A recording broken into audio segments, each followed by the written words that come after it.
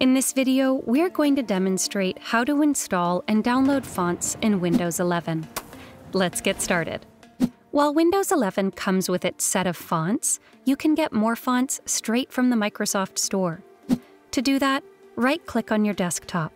Click on Personalize. Once the personalization page opens, scroll down and click on Fonts.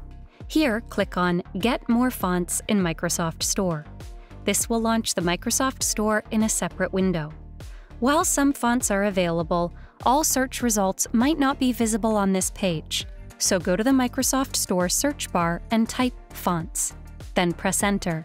This will open the Fonts page.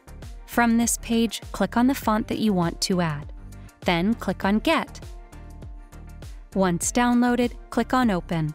This will open the Fonts window once again. And there you have it. You have installed new fonts from the Microsoft Store to your Windows 11 device.